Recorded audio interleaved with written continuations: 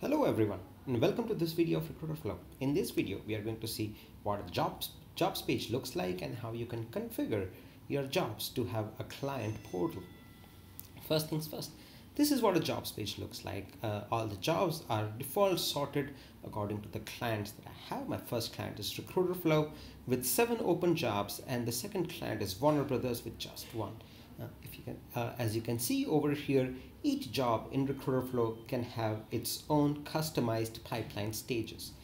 The number below the stage name tells you the number of candidates in each of these stages. If you click on any of these stages, it will take you to the list of candidates in that particular stage. Now, let's take a look at how you can configure a client portal. First, go to Edit Job. Once the Edit Job portal is open, you can head on over to Interview Plan tab.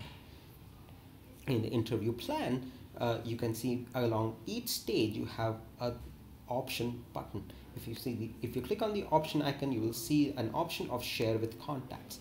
If a stage is shared with contacts, you will see a small group icon against the stage name. You can share and unshare a particular stage from the same place. How the client portal works is that the shared stages will the clients will have access to the candidates in the shared stages, and they will be able to write notes, look at the resumes and other files, and also see the scorecards of that particular stage. Once you have shared a stage with a client, system will automatically email them a username and password to log in and see the candidates that you submitted for the very first time. That's all for now. If you have any questions, feel free to ping us on the live chat over here. We'll be happy to talk to you. Thank you so much.